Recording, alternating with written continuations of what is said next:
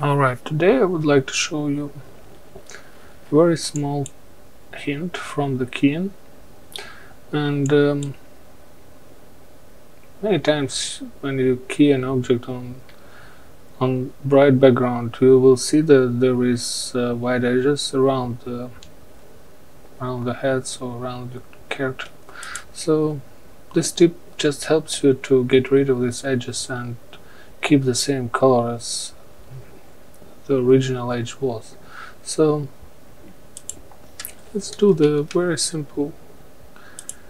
Let's create very simple key setup. So just create a key light and I just to copy the alpha to the stream. So yeah, I would pick any color around the head.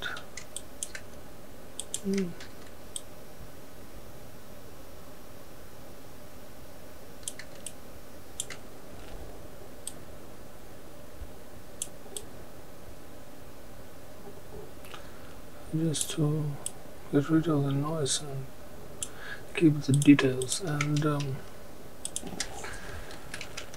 after the pre-mount, if I comp it over the dark background, you will see that there is white areas around the people's heads all over the image because the background was too bright, right? So what we could do, and it will fix this color, this white line issues, is to sorry, I forget to use a dispel. Yeah, so even with this dispel, it will still have these white areas. So the way we could fix those white edges is that you apply a blur. Oh, not to blend, blur. And apply it right after the pre-mount. And after the blur, you just apply unpremount. And once you increase the blur amount, you will see that unpremount will just extend the edges with the colors that they had. And in this case, they have these white lines, right? Because we wanted to keep the details. But in this case, you just need to shrink alpha a little bit. So you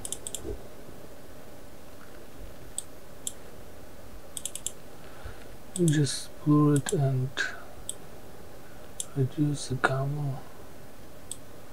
Again.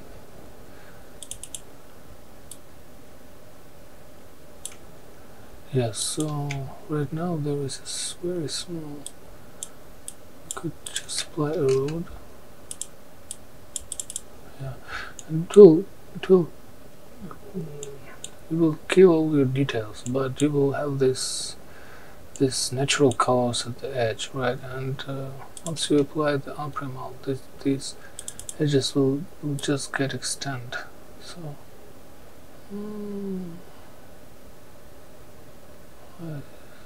yeah, so see, it's small like this. What I was doing, I was changing the road. Oh, sorry, that was my mistake. You have to change the blur amount.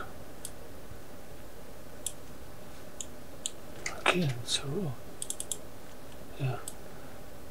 Once you change the blur, you'll just keep increasing the edge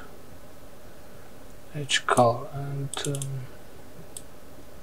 road will help you to select what actual color you would want to extend. Yeah, once you're satisfied with the color, you could just copy the setup of your key and apply to this color. So you have an alpha, right? And you just copy this alpha to this color and promote it again. What you will have at the end is this very sharp, but in some cases it could be very soft. Depends on what you need. It could be very soft alpha, but you will keep the details and without these white edges, right? So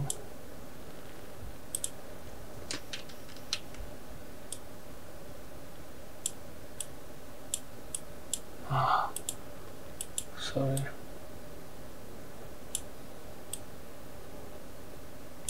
Yeah, and one thing though, your actual footage will be blurred because you applied a blur anyway, right? So this is blurred, and you could use this layer as the something in between your actual key and the background. So if you apply the background layer, you'll see that there is no white lines, right? And then you could just use your key one more time and copy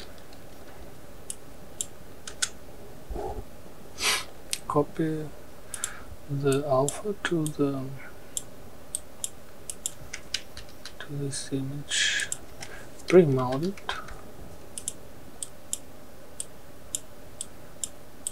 it, and shrink, because you already have the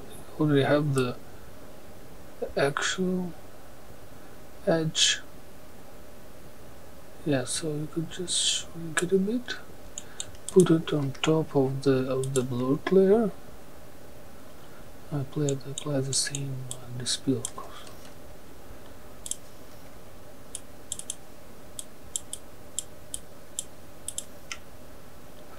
So if you put it on top of your layer,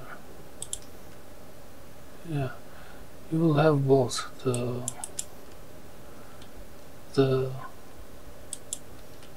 this blurred background, but this layer will have the details of your edges, right? But no white line.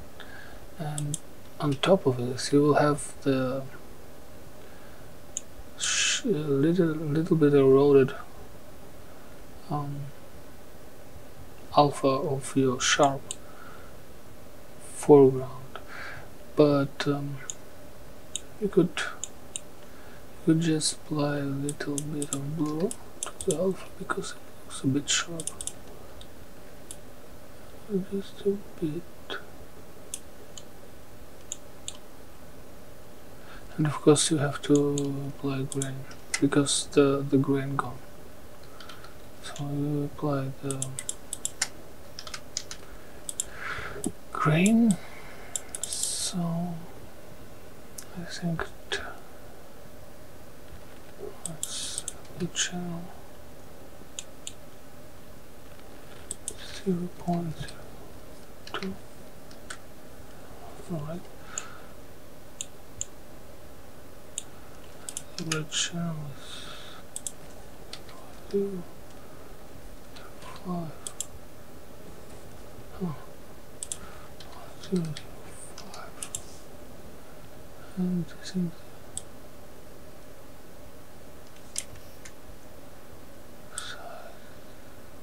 size completely small. And the green is 2.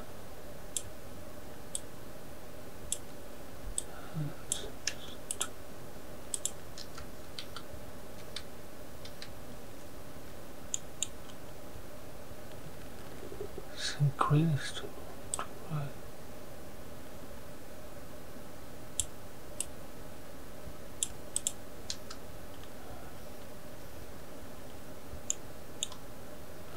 Oh, all right. So and now you could just for this layer you could just apply the blue or defocus, and do whatever you want. Just give you some more space for to work with this edges, right? Yeah. Well, again, you just make clean alpha, and then once you get the alpha, you could just shrink it a bit with the road node. Then you apply the pre-melt, blur, and unpremelt. And once you change the blur, your edges color will increase as well. Yeah, that's it. And this is very simple, but in many cases very efficient trick. And you of course could, you know, the other way would be to fix it. Is sometimes it's even better. You just could create your layer and split it on with your rotos and just scale it a bit. If your camera is moving, you could stabilize it and scale it a bit, but sometimes it just doesn't work, and this may save you in a lot of situations, because it happens with almost every key that the brightness of the background doesn't match the brightness of the actual